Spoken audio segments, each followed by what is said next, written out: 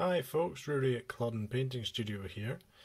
We're going to look at painting a Plastic French Hussar, and we're going to go a bit more in depth than have been on some of the previous videos.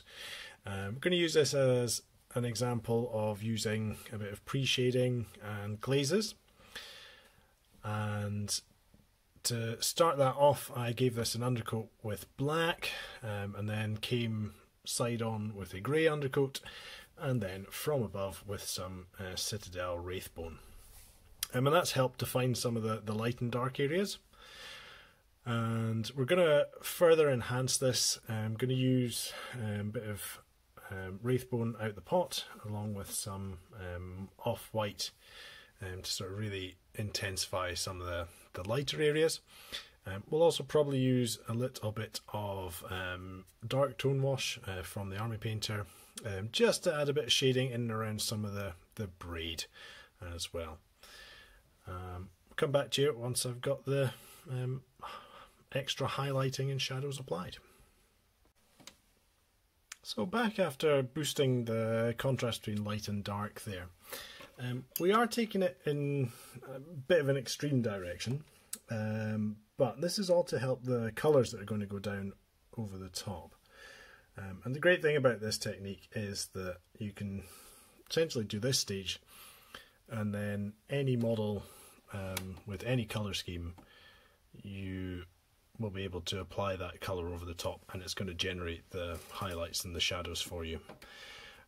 Just as sort of a little example of what I have been doing, I've just got some pure off-white on the brush here, so sort of the high edges in the folds in the jacket, we've tackled them.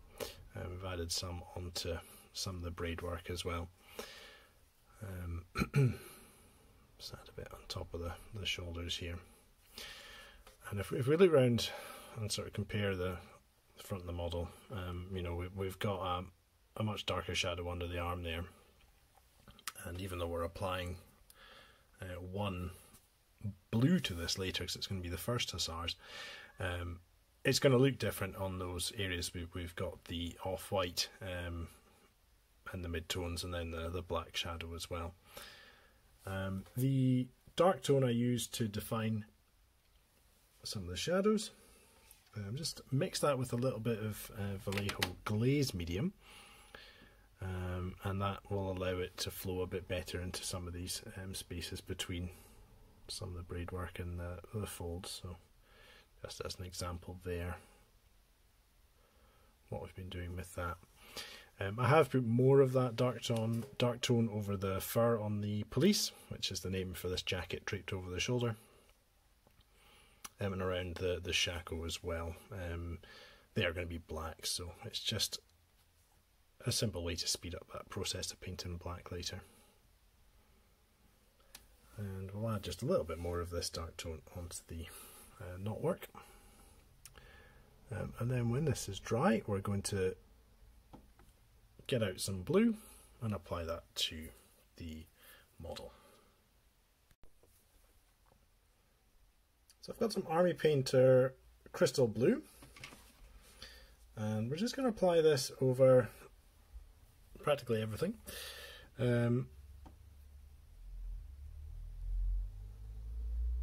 Some for breeches, jacket, pelisse. So I have thinned this with a bit of Vallejo Glaze Medium, so that it's quite runny. It's difficult to sort of prescribe for each paint how much glaze medium you need. They're all bit thicker out the bottle than the thickness out the bottle always is different, so you'll get a feel for what's a good mix. It takes longer to dry, and it will probably need a couple of coats, so we'll return when we've got that applied and dry. A couple of coats of Crystal Blue applied. I think we can up the highlighting even further, so I've added a bit of Voidshield blue to the Crystal Blue. Because this is still a bit wet, this mixture, And we're going to get a bit of surface blending with the crystal blue.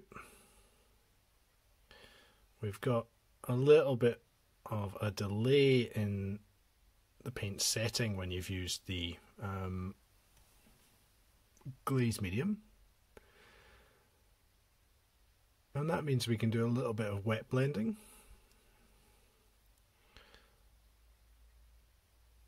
So we're getting a bit of a mix of the layers of paint as we apply this new layer on top. We'll keep working in a bit more of the Voidshield blue. Might add some blue tone wash to the recesses as well. While the blue continues to dry, I've got myself a bit of red. I have some contrast Blood Angels red. We've got the cuffs to do. And around the waist of the Hussar here, our band has an interlaced red and white pattern. So just vertical bars of red broken up with white going around the middle. The border of the sabretash red with a bit of white piping just where red meets blue. Sabretash is the name given to the shield thing that hangs from the waist alongside the sabre sheath. Okay, so I'll do the cuffs and we'll come back and tidy that all up. I'd like to enhance the black of the boots. One downside perhaps of having the overhead spray is that the top of the boots are going to end up white, so it may take a couple of coats of contrast black Templar to get a uniform black there, as well as the leather of the boots and the stirrups. Round the edge of the pelisse, said earlier, that's black, so the black Templar is just going to help to further define the shade and the recesses there. The shako as well, we need to enhance the black there. The plume is black,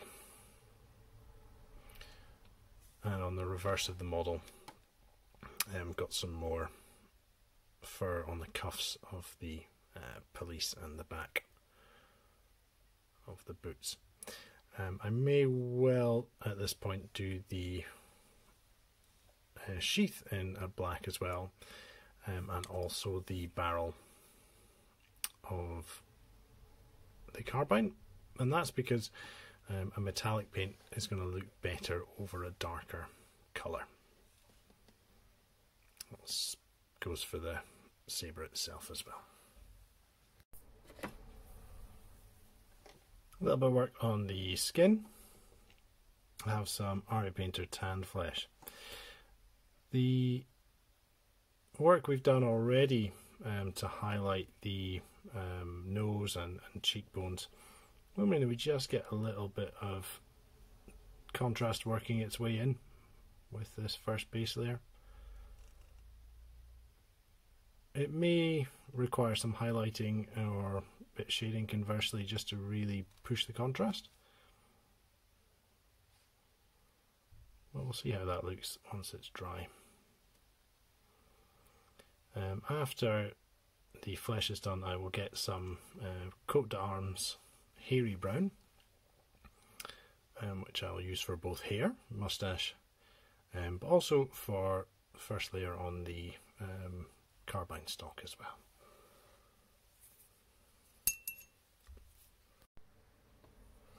I'm going to push those highlights on the flesh, I've decided. I think there is a bit of shading in between the fingers from the pre-shading we did before. I think the face could do with some more definition, and I will pick out the knuckles on the hands as well. So I've got a bit of Army Painter Barbarian flesh to do so. And I might even finish up with Corpse Pale, just to really take that highlight to the highest possible level.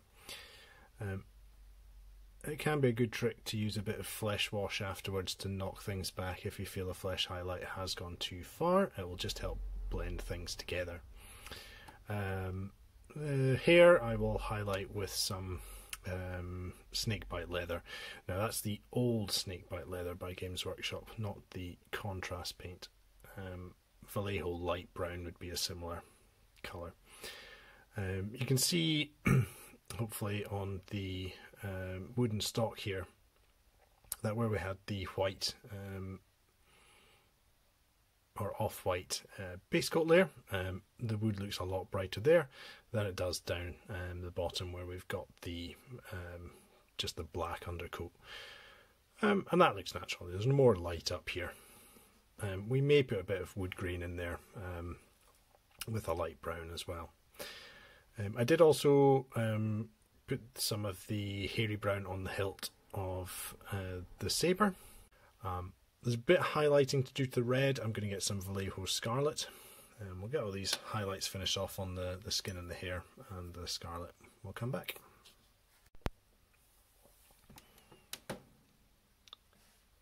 So after doing some highlights, I've been back to my off-white to really start defining the white lace and cords that's on this model. There's quite a lot of white piping as well. So with Vallejo off-white, I'll just continue the piping that's at the bottom of the jacket here. Just below that we do have a little bit of a belt, which picked out as well. Our cross strap, belts to the sabre tash, these are all white as well, and on the back we've got some white decor. And there's a little cord that wraps around the wrist that holds the sabre on, again in white along with the white piping of the cuff. Our cords on the shackle, again white. And of course on the pelisse itself, one of the most famous parts of the Hussar dress. We'll see if we can get this to focus on the cord there. If you want to sort of really convince the casual observer that that is thread, it is a flat surface, but there would be wraps of thread making up the cords. I've got some Vallejo light grey, and with my small brush I'm just going to do some diagonal marks, and hopefully we can see where I've already put some that it gives the effect of there being thread here.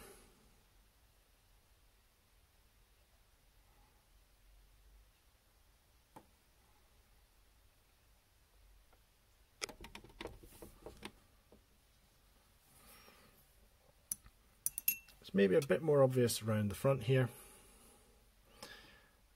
where I have used some Barbarian flesh over the top of the scarlet and the red there. Again, little diagonal lines. I'll do the grey on the white beside it.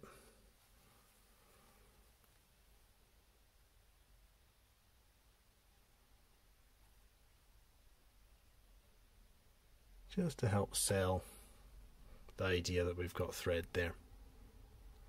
Now obviously across the table nobody's going to notice that, but if somebody's picking up the model to look at really close to the eye, then that would be just a little touch to really wow the passers-by. I've taken a bit of time also on the sabre tash to do some highlighting there, and there's a fine white line in there. Now source designs that I've seen do vary, but I'm going to put a wreath in the centre of this one, and we'll lay down some darker green in a sort of horseshoe shape, and then we'll put some individual leaves on with a lighter green. So we're back after a bit of work on the sabre tash. I'll try and focus in on that. So what I've done here is I've done a horseshoe shape in a darker green. That was Angel Green by Army Painter. And I have some Vallejo Game Colour Sick Green that I've done in a couple of little strokes. Just trying to show that off here. Sort of perpendicular to the horseshoe, and that's just to give the impression of the leaves on this wreath. And there's a number 1 to designate the Hussar regiment number there. The black has had a initial highlight of some Vallejo Panzer Aces dark rubber. Now have some modelled colour London grey, just to add a couple of sort of dot highlights. If you feel that you've over highlighted black, you could always go back to dark Templar or dark tone to bring that back.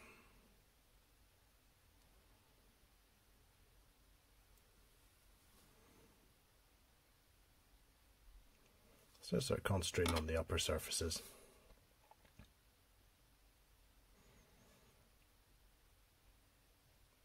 The fur pattern that's on the pelisse is nicely sculpted on.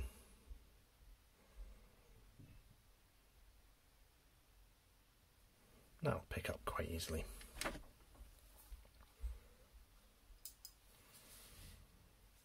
I've done some base colours for the metallics. Vallejo, Wargames Foundry Blackened Barrel and Vallejo Brass. We'll highlight the blackened barrel with some Foundry gunmetal.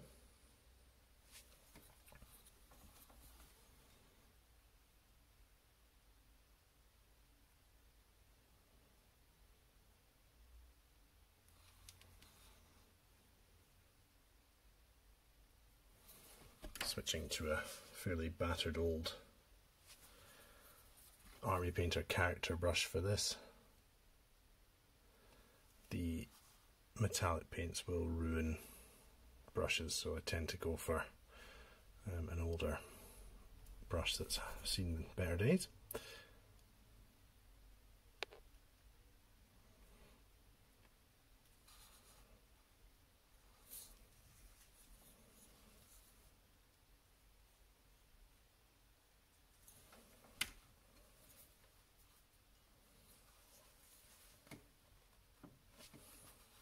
Have some old Games Workshop Mithril Silver to do sort of final metallic highlights here.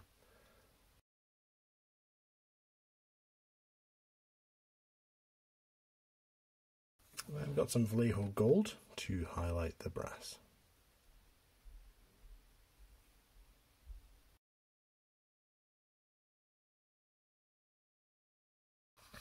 The eyes I picked out with a little bit of off-white with my size 0 brush. However, to do the pupils, I have a Staedtler pigment liner 0.05mm tip, and we'll use this to do the pupils.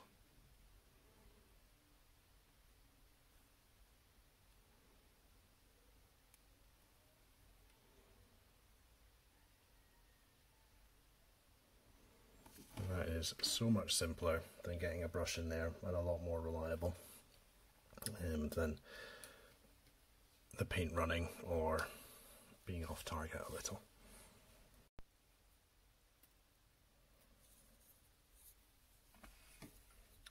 Getting a bit of wash in to finish the job.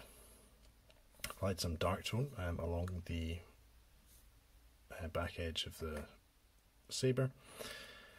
A bit of Army Painter mid-brown around our gold areas. It's just going to help to enrich in the colour.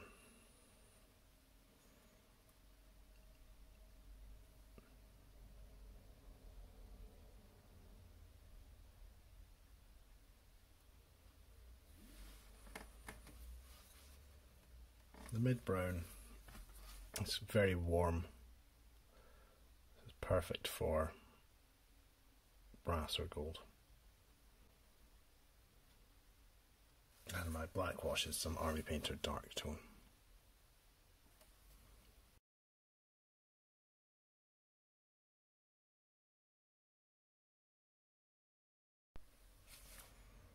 Okay, well, the washes have dried. We've added a little bit of shading around some of the details on the brass.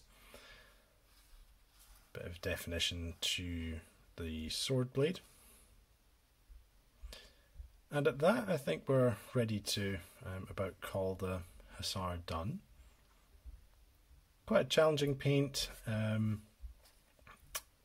I think if you wanted to make a shortcut for the first Hussars, you could use Army Painter's crystal blue spray can, use some light grey over the cords, give the black areas a coat of a dark grey, red cuffs, etc. Once you've got your base colours on, hit it all with a dark tone or other black wash, bit of dry brushing white to pick out the knotwork and cords. If you've still got his horse to paint, we'll do that in another video, and we'll see you soon. If you've got any comments, of course, please feel welcome to leave them in the section below, and we'll get back to them as soon as we can. Cheers now, bye bye.